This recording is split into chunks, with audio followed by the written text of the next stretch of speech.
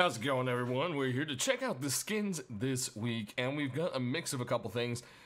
With the elevator coming in this update, we've got a bunch of different elevator skins, and a few were crammed in there last minute, but hey, you know, that's kind of how it works with themed updates. Now that we have the whole week behind thing, that's going to be weird. So I would say if you're a skin creator and you know there's an update coming up, I would submit them a week ahead of time. It just makes it easier for Hulk and me. But anyways, moving past that, we've got a mix of stuff. So we're going to jump right on into it.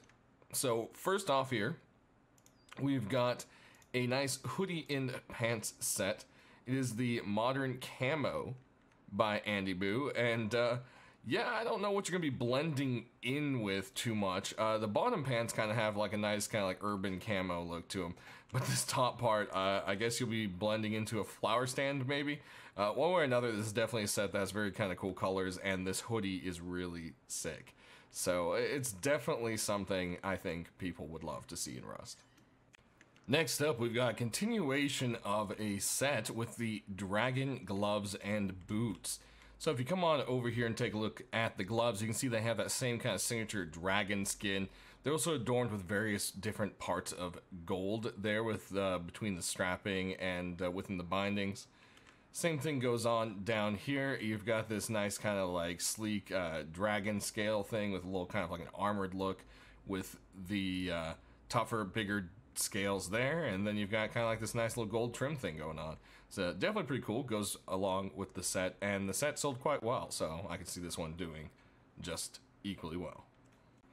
This week we've only got one armor set for you, but it is pretty badass. It is the Doomsday rework by Johnny, and you can see that with the face mask here, it's got these crazy razor teeth and then kind of this really kind of like scrapped together sheet metal look, but it also has this kind of varied kind of color thing going on, and it kind of almost looks like a oil spill. It kind of has that bit of a rainbow effect. You got more teeth on the back here of the helmet. Then down here you've got this giant skull with teeth with claws going around over the top of it. And that same kind of like oil slick kind of effect to the armor. And back here you've got a nice spiky spine to match it. So definitely a really badass set. I can see this one selling amazingly. Next up we've got the deployables for you. Starting out we've got the Cobalt box over here. And it is, well, sorry, the Cobalt supply box, I should say. And it's this little supply box themed after the whole Cobalt thing. You've got the little atomic symbol over there. And back here it's got little hinges. And on the front you've got the Cobalt symbol. And of course on the top it has these cool little straps. And then it says Cobalt Space Center. Next we've got a funny little rug. It might be a little more appropriate for, I would say, Christmas time. Just because that's when the actual Coca-Cola polar bears come around. But hey, this is the Cobalt Cola. So maybe they celebrate in a different time. This is the Cobalt Cola polar bear rug, and I think it's hilarious and pretty cute. So hey, this is definitely something I'd see a lot of people just grabbing for the jokes of it, you know. Then over here we have a really unique looking and very cool furnace. It's got a lot of sculpting going on, and it just has this really cool kind of like sci-fi yet kind of anciently runic-y look to it. Not exactly something that Hulk usually favors too much, but we'll just have to see how that goes. You never know. I think it's a really nice job, so maybe it does have a chance. And of course when you turn it on, it has some pretty cool glow, which we'll have to check out here at night, of course, because that's when it's really going to shine with the emission here. Next, we've got some doors for you. We've got this little wooden door here starting out. Is the Pro Gamer wooden door. And you can see it says, keep out, Pro Gamer in session, do not disturb, leave food and drinks outside, please, Mom. You gotta love it just for the jokes alone. And then up here we've got some rules. Break these rules, you'll be banned from my room. I choose the controller first, no backseat gaming. Do not speak unless spoken to. And no swearing, Mom's rule.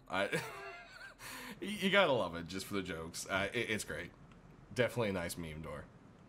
Moving on over here, we've got a very cool looking wooden door for you. This one is made to look like bamboo, and I think they did a pretty good job by it.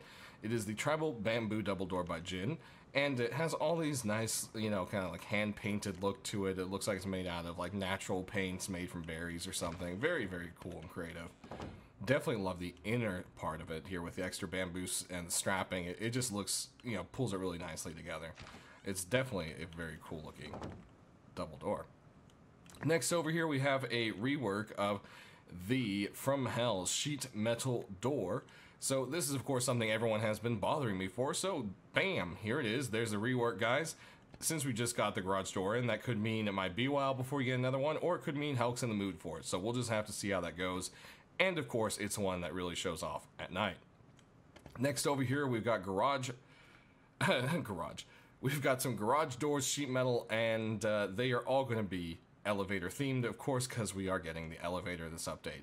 So right here, we've got one that's pretty blatantly just the elevator buttons, and then we've got the button. Of course, that does get covered by the code lock, unfortunately.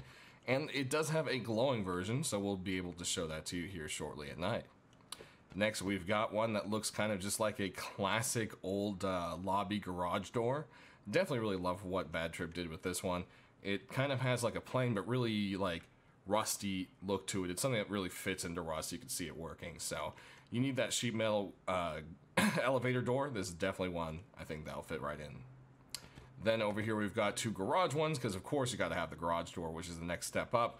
And we've got this one from FaZe, which is simply named the elevator garage door. It's got an up and it's got a down arrow, and everything else pretty well matches the actual elevators with kind of like the mesh and the wood. Definitely a nice little design there to fit into the game. Then over here we have one last garage door, and this one is of course also named elevator garage door. This one is brought to us by Jessen. It has two different versions. One, you can actually see through the mesh. Now, a lot of you guys probably agree with me on the fact that we don't want garage doors you can see through because that helps people raid you. However, I added it to the list if you want to check it out. It does look really cool. But again, usually the things you can see through so well don't get accepted for that kind of reason. Oh, so, you know, it helps with camping and blah, blah, blah. So anyways, you know, people say, oh, pay to win, blah, blah, blah. So we'll probably only see this one if it has a chance. One way or another, definitely a nice garage door. So that's going to do it, guys. Let's go take a look at these at night. All right, look at that furnace. This has a really epic glow to it, so I definitely hope this might have a chance, despite it being maybe a little too sci-fi mystical or so forth, kind of. Then over here, of course, we've got the From Hell. And our big glowy, giant, ridiculous garage button, elevator buttons. I keep saying garage, I don't know why. Elevator buttons. All right, let's jump right into the weapons and tools. So starting out, we've got a cool looking rock for you. This has a neat kind of mystical vibe to it. And it is the Relic of the Incas, brought to us by Legacy. So there you go. It's got some Inca inspiration, probably where all the symbols come from. Definitely a very unique looking rock. I kind of like the cracks and stuff going through it. Next, we've got a couple bows for you, starting with a continuation in the Retrowave set. This is the Retrowave bow. This is not a glowing bow. It's just very bright and colorful, so you can still grab it and not worry about standing out too bad at night in your early stages. Go ahead and shoot that. Take a look at it this way one more time. Next up, we've got another bow. This one has a very different kind of vibe going on with it. It is the Hunting Bow Wasp by White.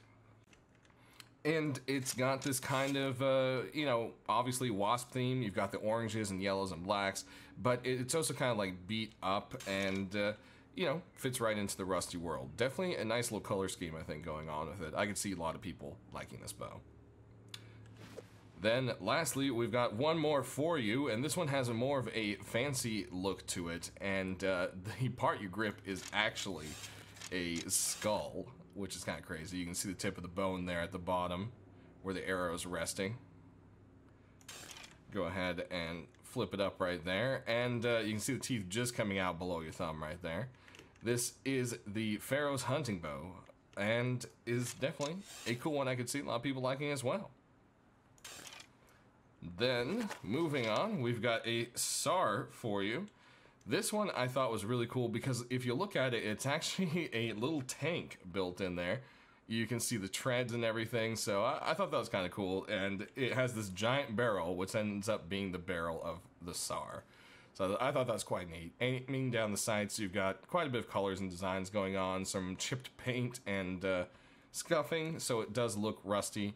Now it looks like there might be a little something wrong with the collision maybe right there, because it's staying a little bit dark, but that's definitely an easy fix, I'm sure. Go ahead and pop a reload. And there we have it. Moving on, we've got a very epic looking AK here. Once again, Igor and team have done some amazing sculpting. This is the Rainbow Gradient Assault Rifle. Aiming down the sights here, you've got kind of like a fancy carving. You can see it's very scuffed up. The paint is chipping. You got the various kind of colors going on there. And then on the side, you've just got all this beautiful carving, and it's got battle scars and just everything going along with it. It's definitely a very unique colored skin here, and I think this is something that a lot of people would like, just particularly because of how different and nice it looks. Lastly, we've got another AK for you here, and this looks like it is a continuation in the pretty cool prehistoric set from Zinc.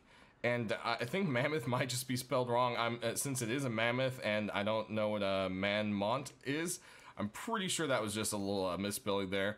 If you look here, you have a big old mammoth foot in your face, and then it almost looks like oil dripped all over the front of it there with a little yellow golden kind of sight. Turn on the side here, and you can see it's definitely meant to look like in kind of like an oil slick with all the mammoth, feet up in front, and then you've got the little mammoth fighting the caveman going on the side. Definitely a cool design. And final, we've got a LR for you. It is a paintball LR. I love the idea of it, and it actually turns out looking really cool. I think Firefly did a really good job on this. This is, of course, the Paintball LR300. It's keeping pretty simple to its name there. Even down the sight, you've got a variety of different colors with a black tip and a red painted sight with a black ring. Then on the side of it, you got all sorts of little rainbow splats from various paintballs. You can see it's been, caking up over time. Definitely a neat little design with some bright colors. But still kind of, holds true to something you feel like you'd see in Rust. That's going to do it, guys. So sound out down in the comment section below which ones you're looking forward to and hope to see. We'll be back on Thursday to show you which ones have made it in. So don't forget to tune in then. Thanks for watching, and have a great